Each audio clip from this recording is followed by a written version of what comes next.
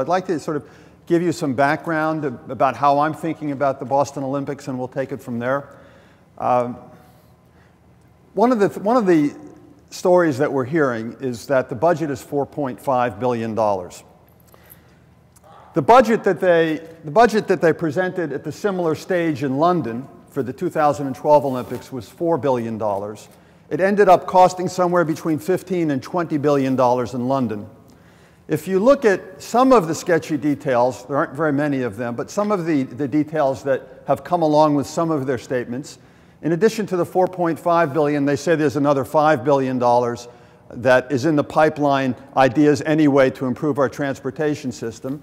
And then so far, what appears to be left out of the discussion altogether is the operating costs for the 17 days of the games themselves. And that comes to, for London, it came to $4.1 billion. So already, what was being presented as $4.5 billion, we're already identifying costs that are up around $13 billion.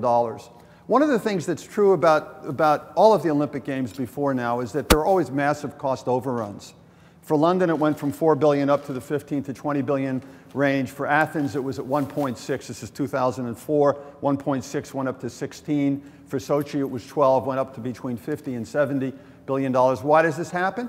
It happens because when the Olympic organizers are trying to convince a political body to support their ideas, they always come out first with a bare bones sketch of what they want to do. Once there's a political go-ahead, then they start adding the frills and the bells and the whistles, and the prices go higher and higher. And also, when you do the Olympics, there's an enormous amount of construction that goes on, and inevitably, cities are running up to the last 1, 2, or 3 years before the games, and they're finding that they're behind where they wanted to be, and they have to rush things. So they go to construction companies, and construction companies for rush jobs charge more money, because all of a sudden, instead of hiring somebody from the Boston trades who are already fully employed, they have to go to New York State, or they have to go to Canada, and so on. So they have reasons why they double, or not double, but maybe go up 50% above the normal prices. And also the competitive bidding process that is normally carried out for public construction gets thrown out the window because there's rush construction, there's not enough time for it. So you always have massive cost overruns. I think that we can anticipate at the end of the day, even though the budget is $4.5 billion, that we'll be looking at a figure between 15 and 20 billion in today's dollars, not in 2024 dollars. Those might be much, much higher.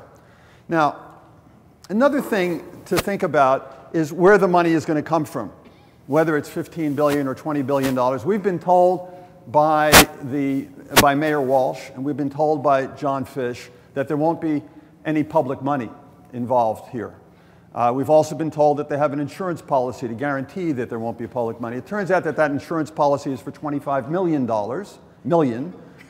even though the costs we're looking at are in the order of 15 to $20 billion. So one of the problems here is that it's very hard to conceive of where the private money is going to come from. In London, they were able, through corporate sponsorships, they were able to raise, through international corporate sponsorships, somewhere around $320 million that went to the LOCOG, or the London Organizing Committee of the Games. They also had, from domestic sponsorships, $1.15 billion. So altogether, the private money that supported the London effort came to under $1.5 billion, again, relative to $15 to $20 billion. I suspect that today, Boston 2024 could do something along those lines, along with international sponsorships, and maybe they can raise $1 billion or $2 billion that's private. Where is the other 13 or the other $18 billion going to come from? They haven't told us that yet. I think it's the most important question to ask. And very often it's been the case in the past that when corporations and executives from private corporations come forward and they say, I'm a patriot, I love the city, my corporation will provide this amount of money, and my corporation is going to build the Olympic Village. We'll be the developers of the Olympic Village. We'll do it with our money. Just let us have it when it's over with. Think about what happened in London. The London Games cost $4.1 billion to operate during the 17 days of the Olympics. That was supposed to be all funded with Olympics money. And I'll come back to that in just a moment. But it turned out that they fell $1.6 billion short. The London government had to come up with that money. So that was money that was going to be non-public money, but because they didn't have it, it just didn't appear, there had to be public money at the end of the day. Also, they had a private developer that was going to build the Olympic Village in the borough near the stadium in Stratford. The private developer turned out to walk away from the project. They had committed to it, but they couldn't finance it, so they walked away. And again, London had to come up with the money. It was $1.8 billion. They were able to, after they built the Olympic Village, they were able to interest a real estate family, excuse me, a real estate company that's owned by the Qatari ruling family, and they paid $430 million for an Olympic Village that the city and the national government paid $1.8 billion for. So the public treasury, again, lost money. So it's one thing to have a nice idea and to say, okay, the private sector is going to cover this. It's another thing to have hard contracts that stipulate and require the private sector to do that. And even when you have hard contracts, there's really ultimately no guarantee, because maybe we'll have another financial crisis, and those companies will either go bankrupt or they'll back out of the contract on some other pretext. So what about the Olympic money? So right now I'm talking about maybe $1.5 billion or $2 billion that's coming from the private sector, and a final bill of $15 to $20 billion. What about money from the Olympics itself? London earned about $730 million was their share of the international television money from broadcasting the Olympics. $730 million. That was about the 40%, somewhere between 35 and 40% of the total amount that the IOC took in. They gave London around $730 or $40 million. Then they had the sponsorship money that I talked about, which came to under $1.5 billion. And they had $988 million in ticket revenue. And they had $111 million in licensing revenue. You put all that together, including the corporate sponsorship money, and it's $3.25 billion, again, relative to $15 to $20 billion. So point number one, again, is that you're going to have a tremendous escalation in the cost. And point number two is think twice when you're told that there's not going to be public money, because at the end of the day, the public bodies, whether it's at the city level or the state level or the federal level, are required by the International Olympic Committee, the IOC, to back up in case the private money doesn't come through. There are going to be some other costs that will be borne by the city. The one interesting one is that the Olympics, the IOC requires that for a month prior to the Games, plus the 17 days during the Games, that all of the billboards in Boston, private billboards on the roads, all of the advertising space on the buses, all of the advertising space on the MTA, all of the advertising space at the airports, be available to the IOC for advertising by the international sponsors. So that means that the city of Boston and or the state will have to, first of all, make deals with the private billboard owners and presumably pay them for the use of that space during the roughly 2 months. And for the MTA and other public places, the city and or the state will be losing the money that they would get from the advertisers during that period of time. There are a lot of hidden costs like that. There's also a cost in that we're going to be building, or excuse me, Boston will be building at least 4 major Olympic facilities. Altogether, there are about 35 venues that are used during the competition of the Olympics. There'll be at least 4 major ones that are being built from scratch, as I understand it. One of them will be the Olympic Stadium.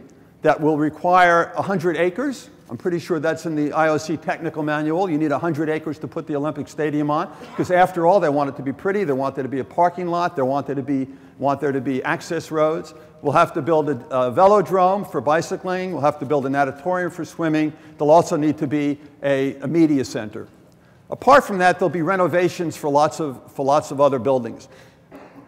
The 4 buildings that we're going to have to build, these major buildings, are going to sit on large plots of very scarce urban land. And what it will mean is that you either have to take that building down, or it's going to be using up that acreage for decades into the future and precluding other, perhaps more profitable use for that land. So that's something else that you have to think about when you talk about the encumbrances and the obligations that come along with hosting the games. So that's on one side. Those are the costs and the obligations and the encumbrances. What's the benefit? Well, we're told every day that one of the benefits is that Boston will become a world-class city. You know, You know, as I've heard Chris Dempsey say many times, we believe that Boston already is a world-class city. I've lived here, by the way, even though I teach in Western Mass, I've been here, and I believe that. But then there's kind of an underlying promise there. The underlying promise is that if we are a world-class city, there'll be benefits that come to us. What are those benefits? Well, the things you most often hear about are there'll be increases in tourism, there'll be increases in trade, there'll be increases in foreign investment. The scholarly literature on this subject comes to the conclusion that those things don't happen. People gather the data, they do econometric work, they use the appropriate control variables that you want to use, and they come out with the conclusion that we can't identify any statistically significant gains in those areas. Indeed, in the short run with tourism, there's a lot of evidence recently that actually hurts, because people from around the state or around New England or around the world hear that there's going to be the Olympics in Boston, and their reaction is, well, August of 2024 is a terrible time to come to Boston. I'm going to have to deal with higher prices, have to deal with congestion, have to deal with fears I might have about security issues that I wouldn't normally have during the games, and people don't go there. So tourism actually fell in the City of London by 5% in August of 2012 relative to August 2011. In the entire UK, it fell by 6.8%. In China, tourist arrivals during the Olympic month of 2008 fell by 30%.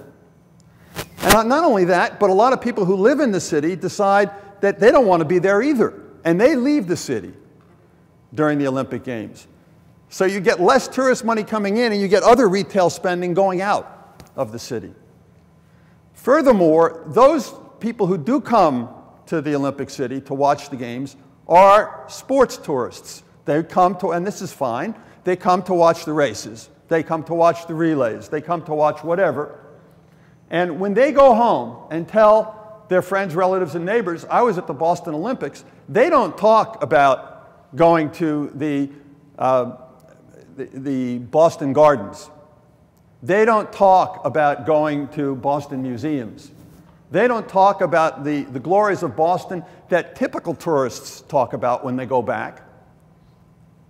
If a typical tourist goes back and talks about the inherent value of Boston tourism, then they can turn other people on. In fact, tourism works best. The best advertising is word of mouth. They go back and turn other people on. They say, I want to go to Boston also. I want to see the North End. I want to see the US Constitution, whatever it is. But if they go to the Olympics and they go home and they say, I saw this great competition in the 100-yard dash or the 100-meter dash, nobody can come to Boston and watch that again. It's already happened and it's not here anymore. So what actually happens when every time that you replace a typical tourist, a normal tourist, with an Olympic tourist, you're losing the advertising effect of word of mouth. And that actually hurts tourism in the long run. So on one side, we have these costs. And on the other side, it's very hard to identify what the benefits are. And I think that at the end of the day, that's why Boston 2024 has been reluctant to share information with us. I think one of the most important things that No Boston Olympics can do is to insist upon the release of the documents that were shared with the USOC, and to insist upon an open discussion of these costs and benefits, because there's nothing you're going to lose in that discussion. There's nothing that you're going to lose in that debate.